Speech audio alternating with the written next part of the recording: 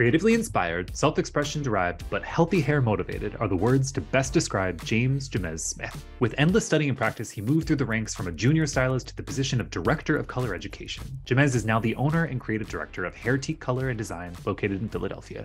From precision and freeform cutting to fashion-forward hair coloring and a natural talent for taking hair to the next level, he landed positions with Lakme Haircare at the Depasquale Salon Systems, Patric Bradley Team Hollywood, and Farouk Systems creative artistic team. He worked as a brand educator and platform artist for the listed hair color and styling brands, and Jamez is a member of the elite hair color organization, the American Board of Certified Haircolorists. He provides advanced coloring, cutting, styling techniques, business building, and motivational speaking. His professionalism has allowed him to create looks for celebrities such as house music legend Crystal Waters, gospel recording artist Y'Anna Crawley, actresses Rosario Dawson, and Sheryl Lee Ralph. The Sheryl Lee Ralph. We're huge fans, and we can't wait for you to hear from him. All right, I am joined by Jamez Smith. Welcome to the podcast. How's it going? It's going good. Today has been a busy day, but things are good. Can't complain. 2023 has started. And, all the goals that we set in place should be in motion. So it's starting off pretty interesting right now. All right. Well, I'm glad to hear it. Big things for Philly. Not everybody knows this. I know this. I know Jamez. He's in Philly, and the Eagles are doing big things. I'm not into sports, but I know that it's a big deal for the city. So congrats on top of all of the other things that are happening for 2023. Thank you. Go Eagles. Go Eagles.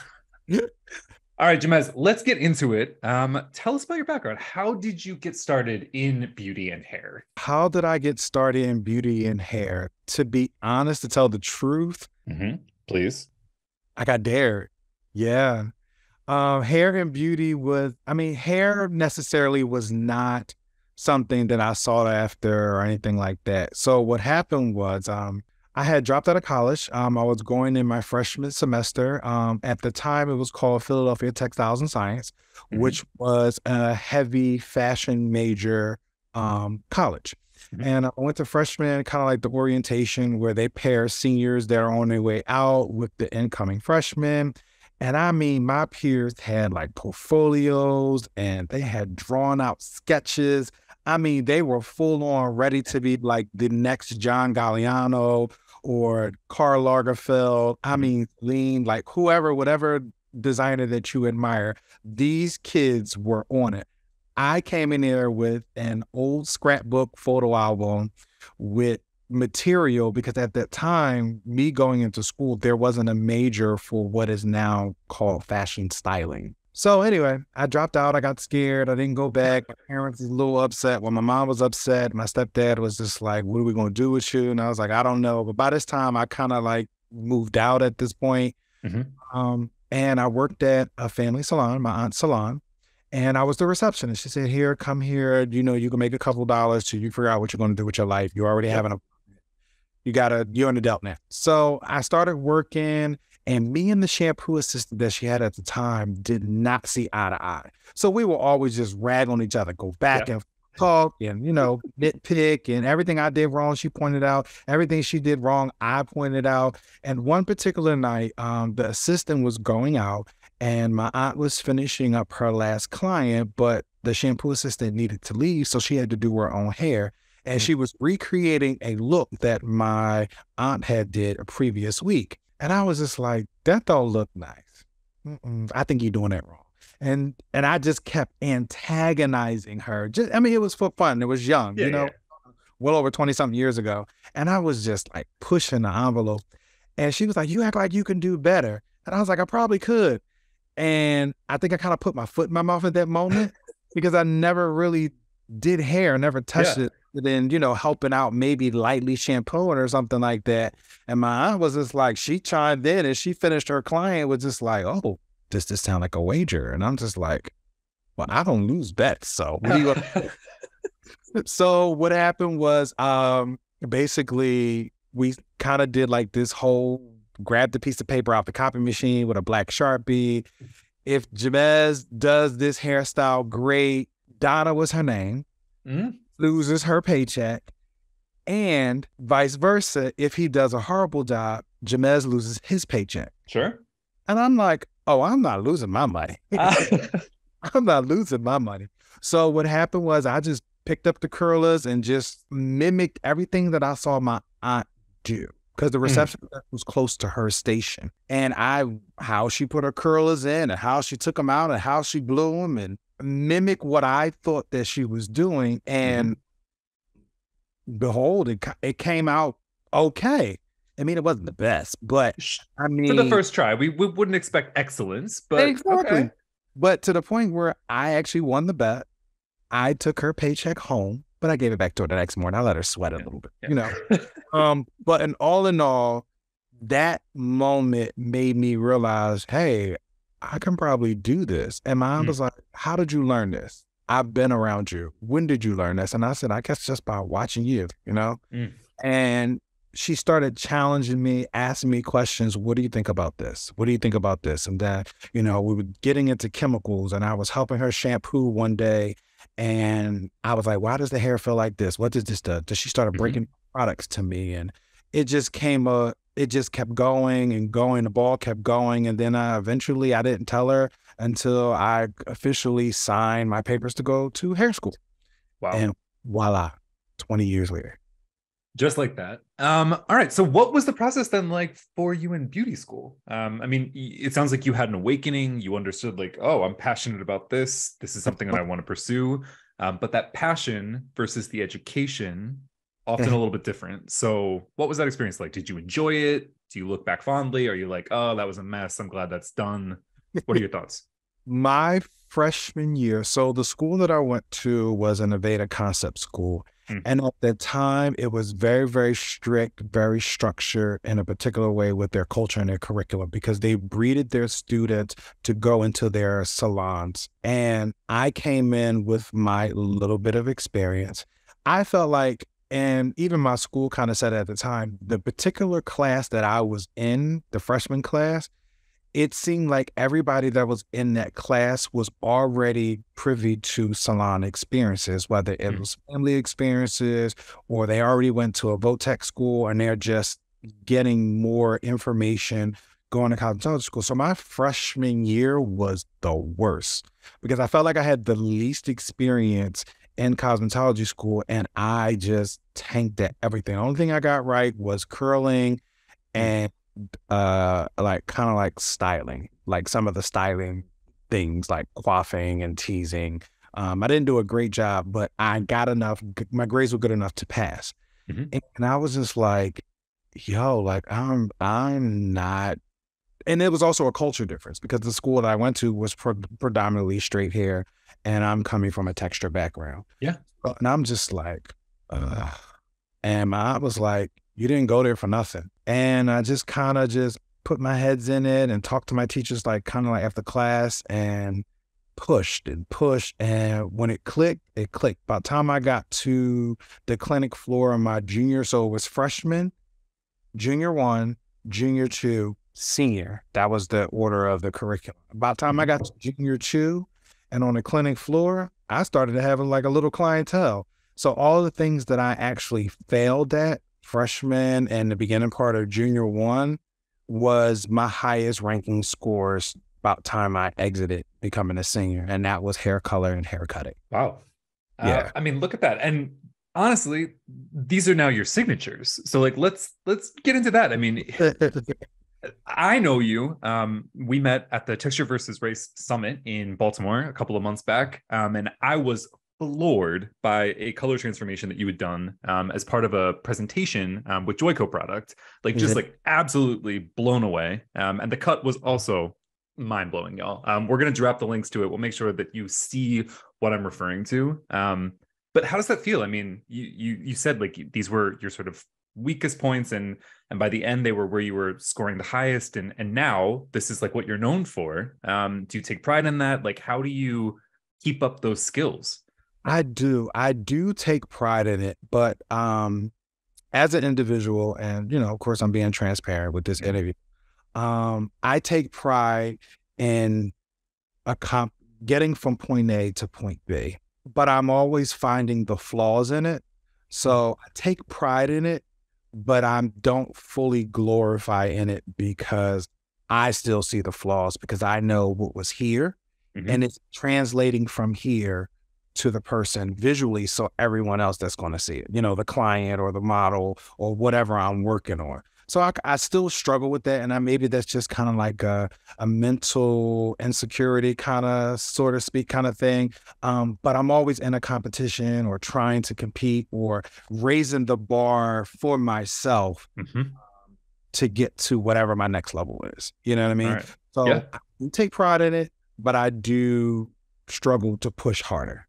Well, I mean, that pushing harder has served you well, and has brought you to where you're at, which includes being a salon owner. So talk to us about that experience. It is one thing sort of going up through the ranks, having the experience of, you know, working with your aunt, to like doing it for yourself. So I'd love to hear, and I'm sure our listeners would love to know, like, what was that trajectory like? Did you always think you would go it alone? Like, I want to hear about that. And all honestly, I really thought that I was going to work for the family business for the rest of my career. Sure. But the Lord above said, I have a different plan for you, in all honesty. And that's because of things that I talked with him, big guy upstairs. I talked with him a lot of different things. But also, it was a shift that was happening. And unfortunately, the family business and what I wanted to do wasn't, that we were no longer meshing. And it was to the point where my influence was outweighing the boss's power. And that became a struggle. And I don't think her and my aunt, understood how that was supposed to work. So in a heated argument, we split.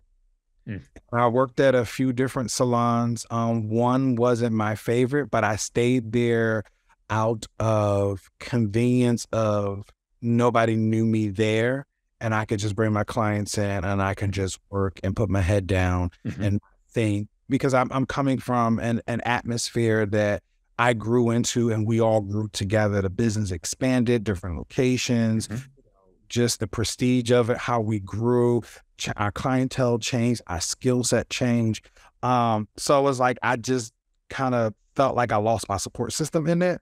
And I kind of shut down and just became a worker. You know what I mean? All I did was just get the heads done. You know, and I did that for a couple of years. And then I went to a young lady salon, and working with her was awesome. It was actually awesome. I honestly had no reason to leave outside of, I had already asked God for the opportunity, because I still had things that I wanted to put into I had a vision that I want to put into place. And the only reason why I chose to leave her is because I needed to know whether the things that I was thinking and feeling were true, and can I make that happen? I had entered it was a new company called Census. They are an Italian color line. And I met a gentleman that was like, hey, have you heard of Census? I was like, no, not familiar. He's like, I love your work. Why don't you come down for our educational training? We're training for team leaders. And I'm just like, I don't necessarily want to work for you, but I mean, it's free education. Why not go learn? So I went down there and they had like an impromptu competition. They said, well, what you learned this week, we're going to give you a mannequin and just create something, whatever it is. And you have an opportunity to win a trip to Italy. Guess who won? Jamez, yes. Which was interesting because at that moment, I was talking to the salon that I was working at, the owner, and she was like, you can do this. If I can do this, you can do this. And she was really in my corner, like really helping me come out of that pitfall that I was in, right? And what I decided to do was look for spaces. I mean, I had shampoo bowls at my best friend's garage. I had styling chairs that I bought off of eBay. I mean, I was ready. I just needed the next opportunity and the right space. And the spaces that I was trying to get, it didn't connect. Like, I mean, I remember one time I got into a space where I literally talked to property management and told them I'll be back Saturday with all the paperwork that you need, because I had it. I had all the paperwork, and I said, I'll be back. I get paid on Saturday, so I'm going to come back with my money order and secure the space. I'm outside speaking with my contractor, like, what can we do to get me in and then work forward to make this happen? As me and the contractor are talking, I see a vehicle pull up. I see a young lady go in, blah, blah, blah. She comes out and gets in her car and pulls off. I go back into the building where the space was, talking to another friend who was a tenant. And I'm like, yeah, I'm going to do it. Like, awesome. We've got great branding ideas we can do for each other, blah, blah, blah. And the property manager comes over and said, oh my gosh, I thought you left. And I was like, no, I was outside. And I was like, I have some disappointing news. I just leased out the space. And I'm like, what? Like, are you serious? Like, no, tell me you are playing a prank right now. Like, tell me you joking. Like, yo, really, tell me you joking for real. And he was like, no, check ready. And I was like, wow. I'm like, this is Thursday. I was coming Saturday. Finalize everything that we need to finalize and move forward. And when I tell you that hurt me so bad, and I had just came back, no, I'm sorry, I was just leaving to go to Italy the next weekend. So I went to Italy. I didn't feel the most happiest because of that experience. Sure. But I said, I'm just going to go. It's a free trip. I went to see the company's collection. When I got back, I was still in that funk, if that makes sense. And, I just happened to be driving, and I'm driving up this street, and I ride past this space, and I'm just like, oh, I love those windows. That's nice. And so I kept thinking about the windows. I'm in Target. Everybody goes to Target. We all go. Yeah. I do my best thinking there sometimes. I'm in Target. I'm looking at the top because I have this thing where I guess my inspiration, like if they have a towel set up, I'll look at the color combinations. And I'm like, can I duplicate that? I like that palette. It makes sense. Let me see, put that in my arsenal, take a picture, moving. So I'm coming back, same road, and I ride past it again and traffic, and I'm looking at the space. And I'm like, I really love those windows. Wow, that'd be a nice salon. Small, but it'd be nice. And I'm looking at for lease the sign, and I said, all right, you know what? Let me just entertain myself right now. Sure, yeah. And the property manager was like, yeah, sure, come and take a look at it. Come see it tomorrow. And I'm like, tomorrow? It's like, oh, okay. I took a lunch break from the salon I was at, which was 8 minutes away. Came over, looked at it, and I was like, wow, this kind of feels like home. Me and him talked. The rent was a little bit more than what I budgeted for, but I really like how the space was just quaint. It worked for me. And so I went and talked to one of my good friends. She's kind of like my accountability partner. And she's like, just do it. You don't know what's going to happen.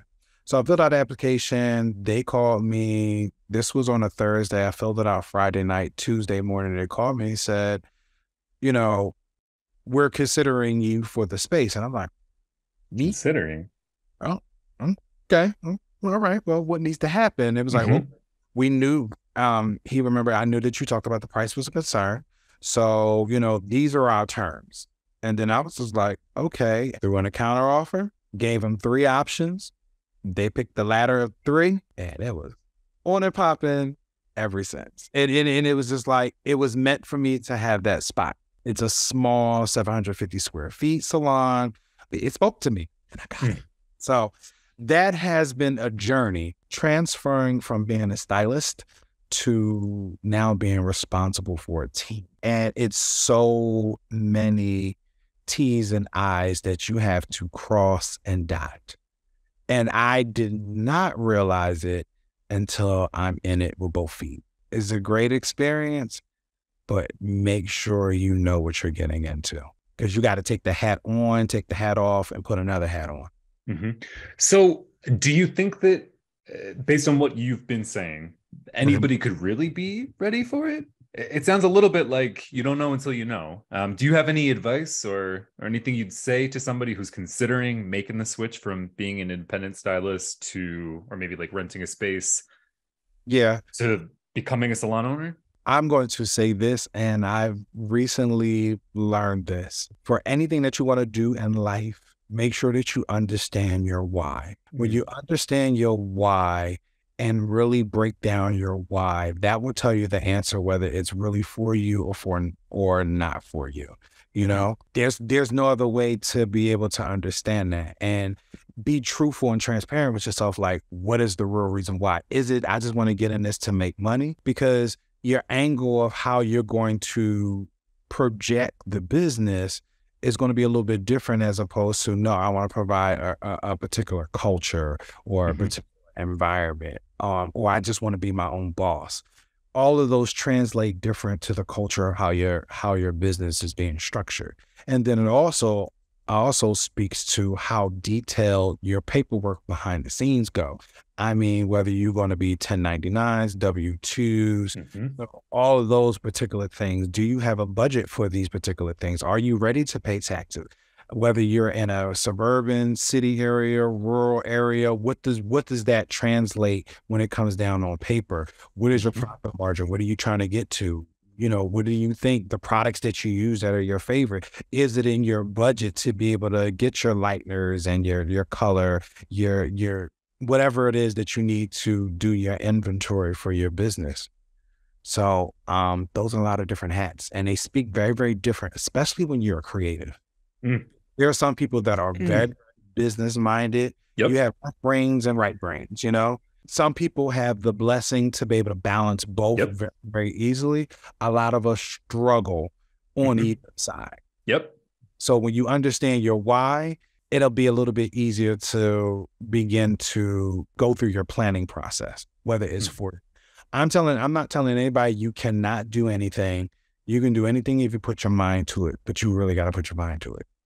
Well, speaking to that intentionality, I think this is actually a really good segue into, again, I talked at the top of the podcast about how you and I connected, which is TVR. So TVR and the summit is all about shifting the way that our industry is operating, opening spaces, challenging norms, and making it better. And somebody who's been spearheading that is our friend, Kia Neal. Tell us about the TVR most recent summit in Baltimore. So obviously Kia's been on the podcast. We debriefed a little bit, she and I, and I feel like there's so much there. But I'm curious, I'd love to understand from your perspective, like, how did you feel during, after? I mean, she and I talked a lot about how it's taken time to unpack and it's still changing. But that there was this energy that so much of us left with. And I'd love to hear from your perspective, like, how did you find it? So in attending other TVRs that she's had, this one was, I still say it when we have our group chats and things like that, like, words cannot describe what happened that weekend. It was really, I mean, I'm quite sure you expounded on it. I saw articles. I've seen other people write about it. I've heard conversations with manufacturers and companies, but you really had to be in that space to feel what was happening, because it wasn't always, all of it was not good, a good feeling. It was not. And that's transferable between the artists, between the creatives, and the narratives that was happening in the room. But it was all needed. It was really, really a wow moment, because I appreciated the event because people were super transparent about how they thought, what they believed things were versus what it was. And it was, some minds did not change. But I don't know if you remember the like bridgeway that went from the open area that was over into the physical space, that bridge. And I was one of the first people that went in to read all of the Post-its, those transparent Post-its where she asked everyone to write down, you know, their biases, and on the wall, you won't be judged, but so we can read them. And I was just blown away about how people think, how they felt leaving the event, watching the all of the talents leave the event, not the teachers and educators, but when I say talent, I mean everyone that attended. It was like a weight lifted. You've seen people smiling, you've seen people hugging, You've seen people just engaging more social media wise. I mean, people were really receptive to what happened that weekend. The information, the techniques, the conversation. It was very involved, very involved. And it was so involved that we had all of us, the team, we had a whole separate conversation afterwards. Because we were still taking in that moment. It was very, very different. And I've never experienced that in that type of environment. Well, let's talk a little bit about then your experience of this industry. So separate from TVR and sort of how things are shaking out and how things will continue to change, I'd love to understand sort of where you find yourself within this space. So within this industry, like, how do you identify sort of where you're at, where you want to be? Competition is huge, as we know. Talk to us about like your thoughts about where you're at right now. This is a whole book, I know. 10-part series. Where am I at? What I have learned over the past year to 2 years is be whoever you're going to be and own that space. And what that means to me is understanding your why and understanding what does your why produce.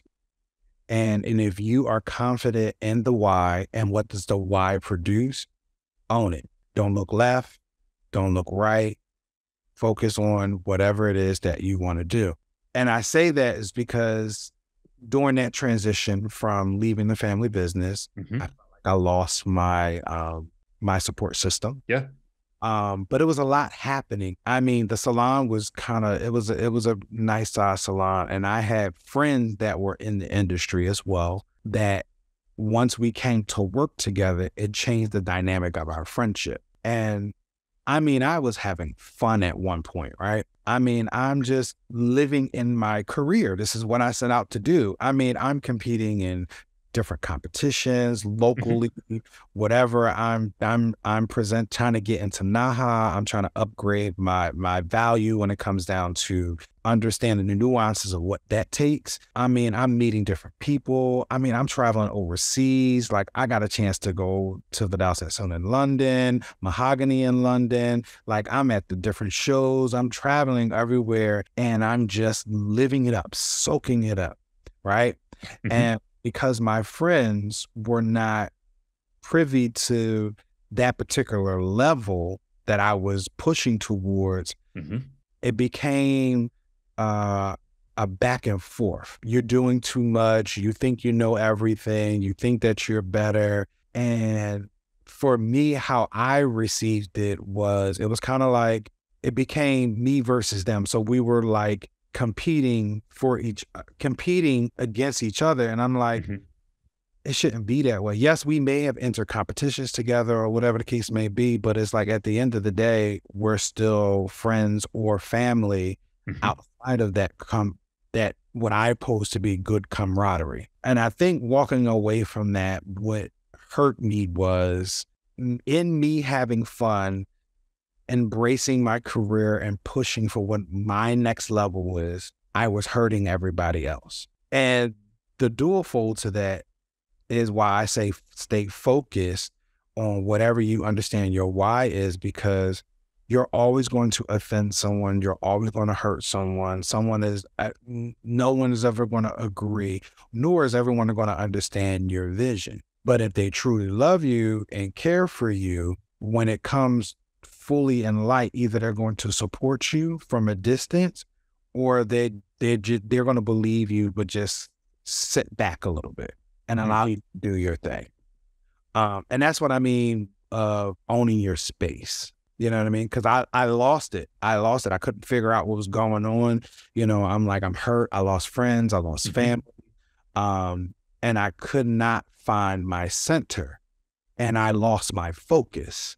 And what was funny is I always wanted to compete in NAHA because that was the first photo shoot for hairdressers by hairdressers that understood hairdressing, right?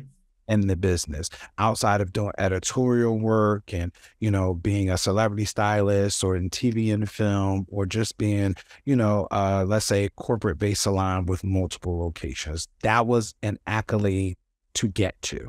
I lost sight of that once I started to go through the pitfall, when I felt like I lost my foundation.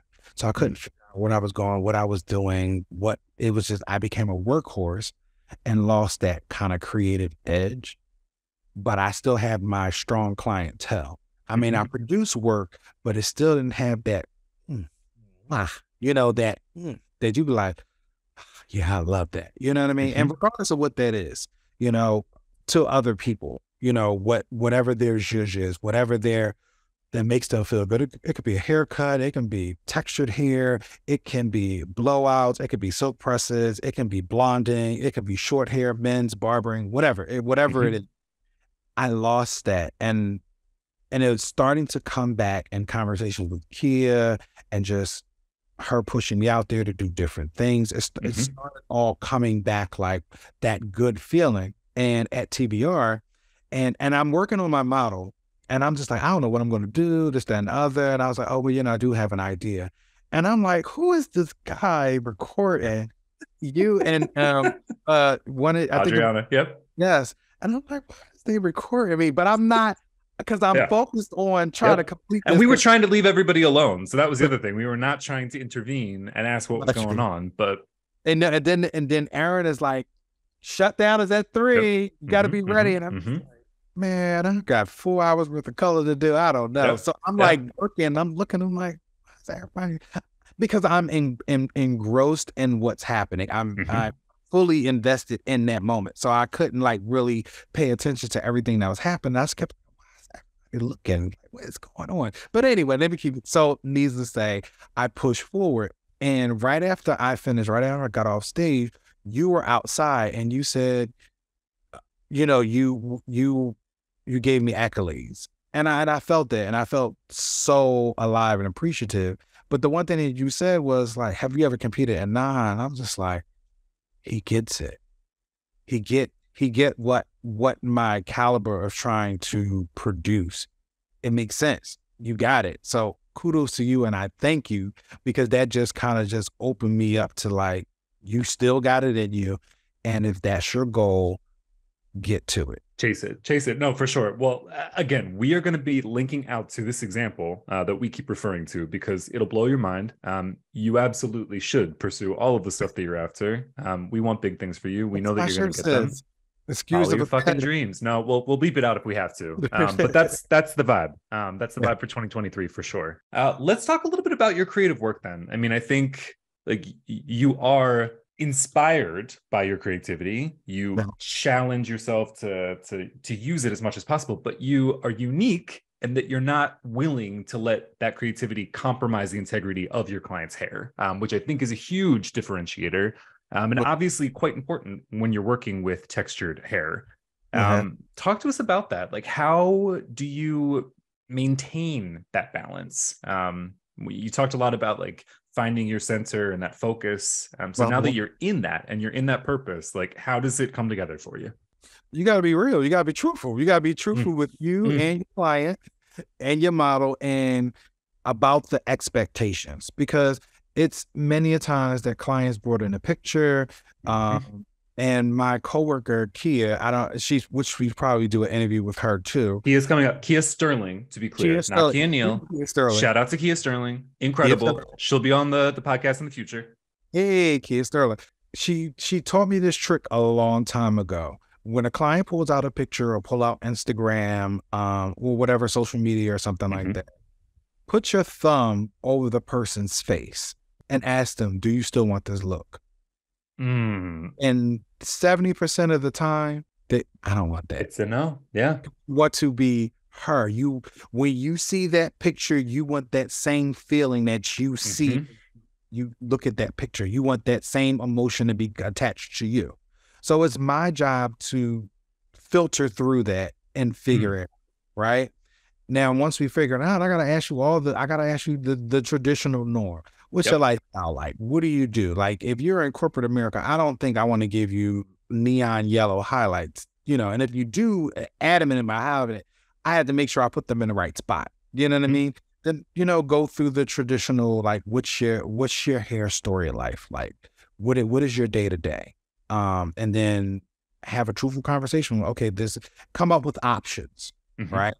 Because again, like doing Naha or doing photo shoot or editorial work or doing stage work, sometimes that work does not translate the same to an everyday consumer. For sure. You can zhuzh it up or you can scale it back.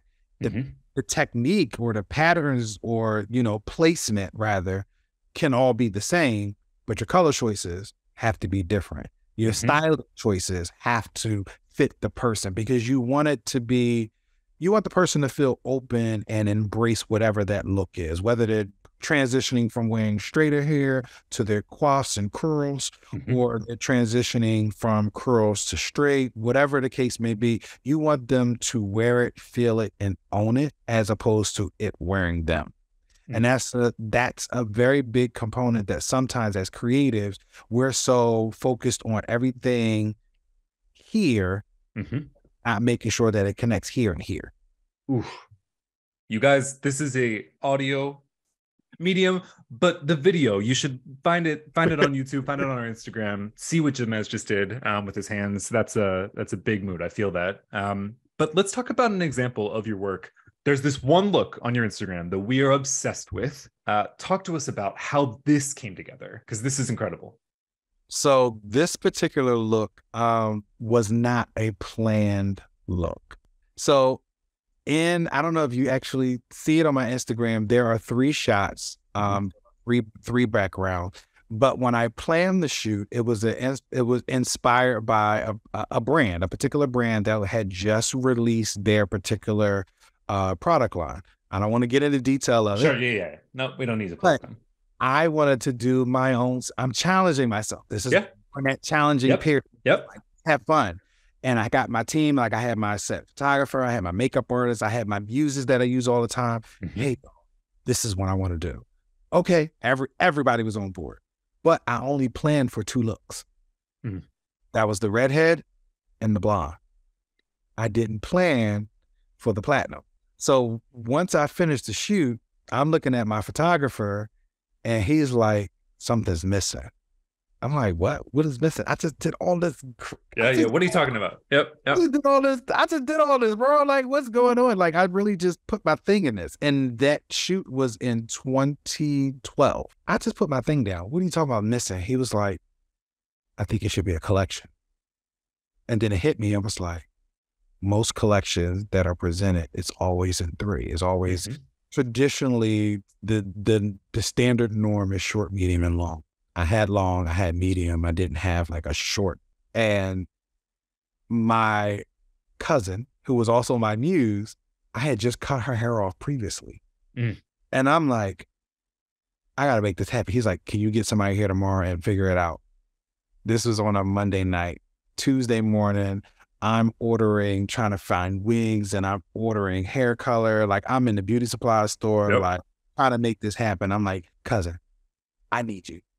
What do you want me to do now? You always want me to do something. It's like, please, I just got to complete this look. So I talked to my makeup artist. She was like, all right, I remember everything that I did and we're going to do it. And I started coloring hair. I didn't know what is what. I didn't know what the cut was going to look like. This worked. And so being as though the other 2 models the previous day shot together, most of her shots were by herself. And so if you see a shot with all 3 models, the one is cropped in. And I really did not have an inspiration for that. I just kind of just looked at it and I was like, how can I really push the envelope on this? And so when I made the wig, I was like, I love these colors. Let me make this happen. I did it, right? But I wasn't sure if they cut. So it was an all long wig, but I wasn't sure what I was doing with the cut. I just knew that I had color and I needed to place it somewhere. So now I'm like cutting and making it work. And it honestly, it really came together. There's no like, oh, I was on the grease aisles of the land and no, it honestly, I just pull whatever in the moment. in that moment. That was a creative moment. And I worked that look till I couldn't work it no more. Well, I mean, and it transcends. So all these years later, like this is something that stands out. It's on your site. Like this is one we wanted to comment on. Again, like Jamez is a genius. Like there's no getting around it. Like color, all of it. The whole package comes together. So again, we're huge fans on the teas here on the Volume Up podcast. Jamez, before we get into our quick takes, I want to know, like, what's next? Like, what is in the sights for 2023 and beyond for you? In the sites for 2023, I really wanted to understand, remember, going back to that why, because I've always been involved in education. I was involved in education before I had a full book in a salon. So I was teaching or assisting and backstage assisting for shows, for manufacturers long before I had a full 3 or 4 day book in a salon. And so education has always kind of been ingrained in me from the beginning. And I question a lot, should I be educated? Because there's so much talent out here, so much information. And these people are amazing. Like I go to anybody class that I think is interesting. I'll sit in the class, or, I'll jump in their webinar. And cause I'm a sponge, I can learn from anybody and anything. Sure. But a lot of my peers and friends always ask me, well, when is your next class? When are you doing? I'm just like, maybe I should go down this road for education. But I got lost in the way of, is a difference. People don't separate the difference between an influencer and an educator. And so they're all kind of fused together. And I don't consider myself an influencer. I'm not a social media person. Like, I had to ask you, how do I get this video that you posted of me? Because I know nobody needs to know that, but I know what you need. I know what you mean. And that comes through. I mean, like, you are an educator and you've got so much knowledge, wisdom to impart. So how is that coming together? I'm working at it as we speak. Okay. As we speak. Like I have a bunch of one-on-one sessions. I just did something. I'm in New York. We don't need to know everything, but I know that there's going to be big things and we're going to be checking in on you. So do me a favor, plug yourself. Where can people who are listening, before we get into our quick takes and wrap, where can they find you? How could they book with you if they were interested, if they're in Philly or they want to come through? Tell us everything. Sure. So everybody can reach me at on Instagram. My handle is I am the letter J, moving to the letter M-E-Z, Smith, Jamez Smith, just no A. On Instagram, also on Facebook, Jamez Smith. You can also go to www.jamezsmith.com. And then also my salon, which is Hairtique Color and Design, LLC, colorandddesign.com, hairtiquecoloranddesign.com, and also on Facebook. So just Google me. Yeah, just Google. Plus, we're gonna put all of those links in the show notes to this podcast, so y'all can just go through, click, make it happen, follow, rate, review, all of those things. All right, Jamez, we're gonna do our quick takes before we leave you to go and do all of the stuff that you've been doing that we are keeping you from. The questions that we ask are the same ones that we ask of all of our podcast guests. So looking forward to hearing what you got to say. The first question that we have is, what was your first ever beauty product, hair, beauty, whatever, that you remember getting for yourself? Buying for myself or given to? It could be given, as long as it's like a formative memory of a beauty product. I want to know what that is. My very first beauty product was a product that my aunt gave me. It was by Essations, a product line called Essations, and it was this cream moisture press stuff. And before I got good with soap presses, she wanted to make sure that I understood the process of straightening hair and how to curl it. And I worked that product till I could not work that product no more, to the point where it's just like, I don't even like this product anymore. Smoothing with ponytails, laying flyaways down, curl it, create sculpture curls with it. Yeah. Jamez, are you superstitious? And if so, About what? Unfortunately, I used to be like the traditional don't split a pole. If you don't split the pole, whoever is the oldest is going to get the bad luck, step on a crack, break their mama's back, no black cats and all that. But Mhm. I'm a believer now. So the superstitions doesn't really push me the way that they've done previously. So, Okay. All right. Who would play you in a biopic of your life? oh, that's a good question. As an adult, I definitely would want Will Smith. Okay. Some kind of way. Some kind of way. Um, I would say Will Smith, even though he's older than me. But I mean, hey, Will Let him transform. know. Yeah, he transformed characters. He I transformed could characters. see it. I could see it. I actually live around the corner from where his grandmom used to live. Oh, So yeah, oh, Philly, Philly, Philly, Philly. Okay. What do you consider the ultimate comfort food? that's a very tricky question. And the reason why that I say that is it all depends on the mood that I Oh, need for to sure. out. No, that's impossible. But think, give me something. But believe it or not, I balance between soul food. Mhm. And when I say soul food, we're talking about fried chicken, fried fish, macaroni and cheese, candy yam, fried cabbage. I don't like collard. Sorry. I don't want to lose my card to my people, but I don't like collard greens. But anyway, but that is potato salad. Those things resonate with me. Like Mhm. I can eat that at least 3 to 5 times out of the week. Mhm. But, but, I do have a soft spot for pasta. And going to Rome twice, well, going to Italy twice, I had a whole different experience of what the Italian cuisine is like. Mm. And I'm just like, Very yeah, spoiled.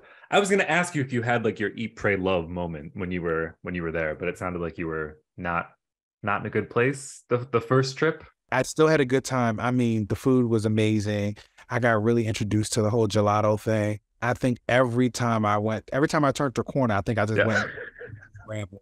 I want that. I mean, every flavor, caramel de leche to raspberry. I think every time I made a stop coming out of a store, it was a gelato place and I was grabbing one. Absolutely amazing. But the pasta quality was totally different over there Mm. as opposed to here. And Mm. it's even here, I still love it. So I do have a soft spot on my side for, that good Italian Okay. food. All right. All right. This is our last question, and possibly the Wait, most important. It is you're on a deserted island. You can only bring only three things with you, but like you're not going to die. This is not like you need to worry about water and like sunblock and like we're good. But okay, you're all on a right, because I was deserted going to island. ask. No. The essentials are covered. So like Okay. beauty product, hair product, the things that like you need to keep yourself together. What are those three things? Let us know. Well, I can tell you right now, doesn't matter whether it's curly or straight, silk press, keeping texture in, whatever, is Redken's One United leave-in conditioner. I Hmm. have, I cannot live without it. I don't know what's in it. Well, I technically know what's in it. Yeah, you know what's in it, but yeah. I mean, but at the same time, I have to have it. Some people don't like it for those who are a little bit more natural and like, things that are, has less ingredient count. Mhm, But mhm. this product works. It works. It works. That's all I can say. It works for Okay, me. so one, we're down. That's All about right, two more. the second thing would be Kenra's Polish Silkening Gloss. The reflection, the softness serum that gives to the hair. On my curly girls, I have to use it on certain textures. I can't use it on every texture because it isn't hydrating enough, or it doesn't still as much moisture as possible. Because obviously the hair already has to be hydrated. Yeah. And then coupling with that will be Mazzani's Raincoat Thermal Smooth Serum. So those they go hand in hand. All three of those Mm. products, I'm going to do some hair. I'd love to see it on that deserted island. All right, Jamez Smith, thank you so much for coming on to the podcast, for your time, for sharing so much of your story. I feel like a lot of our listeners are going to resonate with that journey that you had gone on. Well, several journeys, but especially towards the salon ownership. I feel like there were some real gems in there. But again, cannot thank you enough. We know big things are in store for you. Big things have already happened, but they're going to keep happening. As I said, all of Jamez's socials, his salon, etc., in the show notes. So go ahead and do yourselves a favor. Make sure to follow. Get in touch. Jamez, thank you so much again. Oh, no, thank you. Thank you to the T's. Thank you to Volume Up Podcast. Thank you to you, Jeffrey, just believing in me and just seeing something. And I'm grateful and honored that you guys have me on. I hope the ducats, the information, the nuggets and ducats are good for the people because they're genuine, they're true. And they pulled me through a lot of things in this business. I've been doing hair for 20 years, going over 20 years now, and they're tried and true. And here's to 20 more. Yep, I received it.